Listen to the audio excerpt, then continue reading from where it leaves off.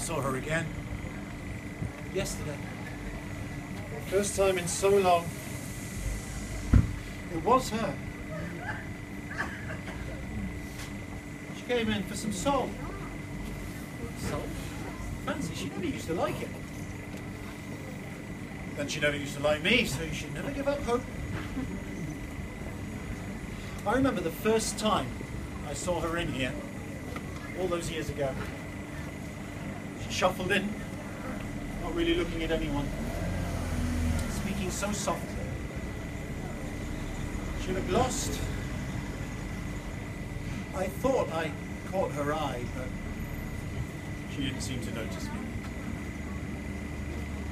The woman in my photograph, Jane. Of course, I say woman, but she's a lady. Graceful, elegant, passionate. You can't tell that from the photograph. You have to see her in the flesh. Otherwise, it could be anyone. It's just a photograph you forget, you see. I was so excited that first time I saw her in here, but that wasn't the special thing. It was when she left. I knew. It was afterwards when I realised I missed her. Oh, I missed her. I could have spent forever speaking to her and never run out of things to say. Suddenly she was gone. I yearned for her to come back. Come back. My sweetheart. Come back. I long for her like a piece of me is missing. That first time she shuffled in, it was only, 3 days afterwards, and really I was just getting used to this place myself. All places for me to end up. But I was so pleased. I almost cried. No need to be scared, love. Although you could see that she wasn't crying. My love was crying. I wanted to wrap her in my arms and never let her go, just to look after her. Just to protect her. I wanted to give her a hug, but that wouldn't work. And I tried to speak to her, but that's never been easy. I just wanted her to notice me. I love her so much.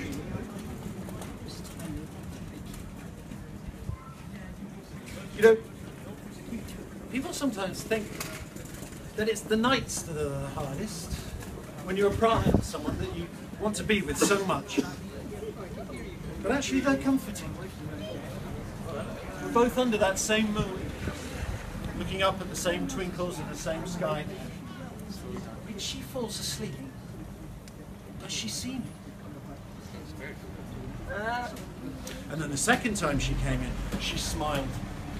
And I was so happy.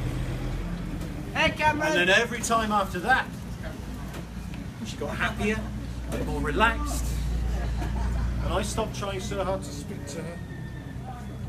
A beautiful woman like her, what does she want to be speaking to someone like me for? Stuck here in a fish shop like this. And then one time, she dropped her wallet and out spilled all sorts of things, both the money rolling everywhere on the floor, and the new type of money. So confusing. And with all that money on the floor, I expect she was distracted. Because out fell this photograph from her purse. It fluttered out under the counter here. She left. It's just a photograph you forget. You see? Oh yes, yeah. Came in with a man once. Pollux. That's what they asked for. And then usually she would turn left to head home, but they went off the other way that day. and she was laughing. And my heart swelled and raced to see her so happy and broke, because it wasn't me there with her. And then I didn't see her for a long time. I looked out for her every day. Jane, where are you? I hope you're all right, my love.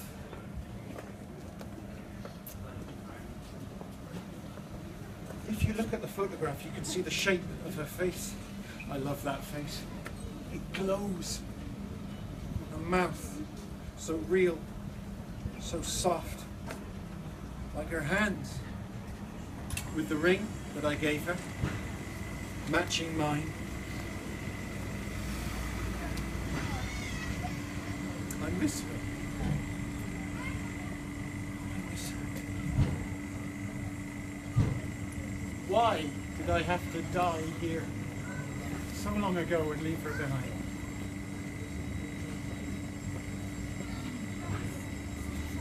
And then yesterday, here she is. She shuffled in, not really looking at anyone, speaking so softly.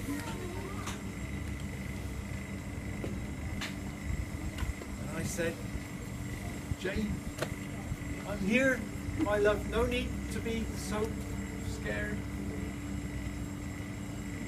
Oh, she didn't hear me. You know, most of them don't when they get that old. But it was her. I'm sure of it. Come back to see me. I'm lost, she said. I only came in here for my soul.